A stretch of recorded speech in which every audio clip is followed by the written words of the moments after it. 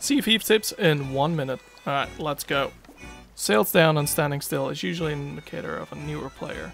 Most of the time these players have no idea that you're even coming towards them, and when you do get up to them they'll start panicking, trying to put up the anchor, but it will be too late by then. However, players who have their sails up are usually ready for players to approach them, and they are ready to get the hell out of there or even fight you. So with those players, you gotta be a bit smarter. If you approach a fort or any island that has cannons, make sure you do not park in front of the cannons or towers, because people can easily take out your ship in a matter of minutes.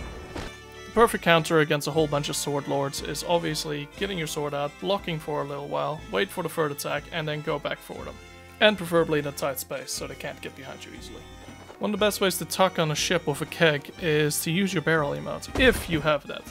This way, if someone does spot you and realize you're not a real barrel, they'll sword you or shoot you and immediately blow up their own ship with them included.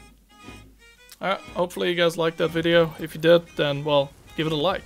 And subscribe maybe if you want to see more. I'm planning about doing a small little 1 minute series like this for a whole bunch of tips and tricks. So I'll catch you guys later. Oh, and have a good day.